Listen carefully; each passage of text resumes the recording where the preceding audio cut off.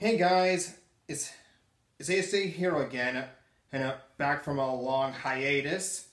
As you can tell, I'm not in my usual place. I'm actually in my old bedroom now, using different equipment. And here I'm going to talk about actually a TV review called Atypical, a Netflix original. What I think about it so far, at least. The first time I heard about it was like on Facebook from a friend, and I was reading the article and I wanted to see what it looked like. So far, I'm like 3 episodes in, probably 4. I'm on episode 4 right now. I needed like a break after that. So those who don't really want to get spoiled on it, don't watch this video. I'm just letting you know right now. So yes, it actually goes back to this kid named Sam, who is on the autism spectrum. He talks about his personal life, his interests. So far, it looks like the whole guy getting the girl story. I'm only on season 1 right now. I don't really know anything about season 2. Season 2 just came out, though,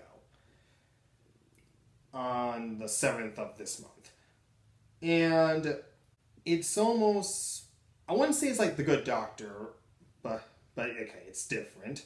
And really, the way how I'm seeing it so far is like, I really do want Sam to succeed in life. And whole scenario is like he lives with his mom and his dad, his older sister, who's also in track, which, by the way, for those who don't know, if you didn't watch my high school one, I did talk about how I used to run track. And the difference is I only did like distance and such, but that's besides the point. What I'm hoping to see here is like a lot of character development, like similar to what happened in The Good Doctor. Like he starts off a little standoffish, but later on he will like start to like do things like outside of his comfort zone. Okay, I'm gonna say this: I'm not a big fan of his mother because the woman just annoys me.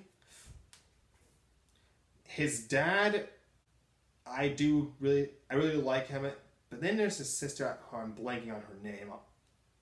I'll remember it later in a review. Seems like she's likable, yet kind of could be like,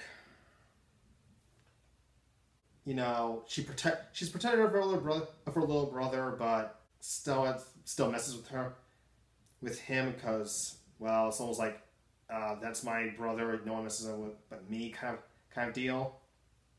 It actually works, but thing is that when I see Sam, is like other people like underestimate him, but to me it's like he just needs a little guidance.